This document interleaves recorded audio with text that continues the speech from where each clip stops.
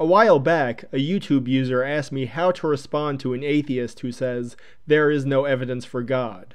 This is important because "there is no evidence for God" is a shibboleth for new atheists. It's their version of "jet fuel can't melt steel beams." Now, you should be familiar with apologetic arguments for God's existence, the Kalam argument, the contingency argument, the fine-tuning argument, etc., and you should know how to defend these against common objections.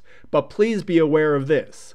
If an atheist declares that there is no evidence for God and challenges you to convince him otherwise, and you take him up on this challenge, you've already lost. The name of this game is "There is no evidence for God, prove me wrong," and it's a trap. See, you've placed him in a position where you could simply swat away any argument you provide by claiming it's been debunked, and when you get nowhere in trying to convince him, which you will because he's determined not to be convinced, he'll expect you to default back to his preferred supposition: there is no evidence for God. So it's important to identify the subterfuge and refuse accepting any argument predicated on the atheist's own terms. So let's see this in action. The atheist says, "There is no evidence for God." And you reply, "I certainly disagree with that claim. Can you provide any reason why I should think there is no evidence for God?" He makes a claim, you ask him why you should believe it. This is the very essence of the burden of proof. Note well, however, the word we're not using here: evidence. Asking an atheist for evidence of a lack of evidence is a perfectly reasonable application of the burden of proof, but atheists struggle with abstract thinking, and this meta-evidential burden of proof, laid bare, will cause their brains to short-circuit.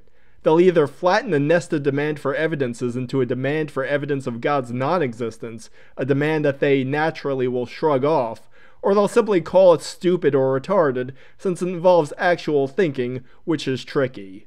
Can you provide evidence of no evidence? I suspect it's impossible myself, but if proving your claim is impossible, that only means that you shouldn't make the claim to begin with.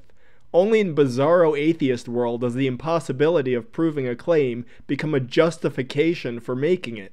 Now, I should also note that atheists have an accumulated body of folk wisdom dedicated solely to trying to rationalize why they shouldn't have to prove their negative claims. These range from misapplications of the presumption of innocence and the null hypothesis to the claim that you can prove a negative, which is false and wouldn't relieve them of the burden of proof even if it were true. Every bit of atheist folk wisdom on this topic is wrong, and I will deal with it at length in a future video, but for present purposes, we will route around this issue thusly. The atheist says, "You're asking me to prove a lack of evidence? That's stupid, retarded. I'm an atheist, which means I never have to prove anything I say." You say, "Fine then. If you refuse to provide any reason why I should think there is no evidence for God, I'll happily go on believing that there are perfectly valid reasons for believing in God." At this point, the atheist will realize the folly of claiming that there is no evidence for God and will make a personal vow from that day forward never to make claims they can't possibly support. Ha! Ha! Ha! Ha! Ha! In reality, they'll continue biting at your heels like a demented chihuahua with one asinine objection after the other, and we'll deal with some of these in the follow-up video, "There is no evidence for God, Part 2!"